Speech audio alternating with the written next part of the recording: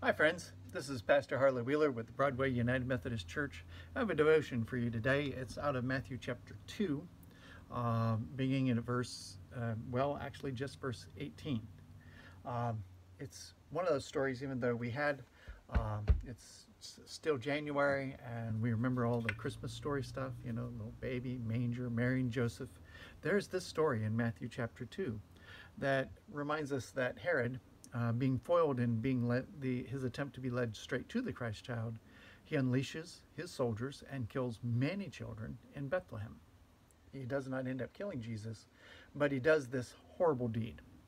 And Matthew quotes the prophet Jeremiah saying, "A voice was heard in Ramah, weeping and loud lamentation, Rachel weeping for her children. She refused to be comforted because they are no more." And Jeremiah had said this about a time when the people were led away into captivity. This was a horrible tragedy in itself and involved much loss of life and suffering. And you imagine Rachel, who had been long dead and buried, standing kind of ghost-like by her grave, weeping as her children left. And this is a powerful picture. And Matthew says you have a fulfillment of this. You have a picture of what this really means. And these children also living in a village along that same road, being killed and their mothers weeping for them.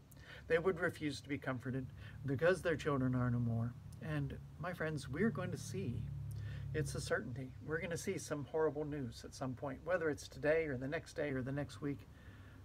It will be out there, some deed done by a tyrant, by a person with too much power, not enough conscience.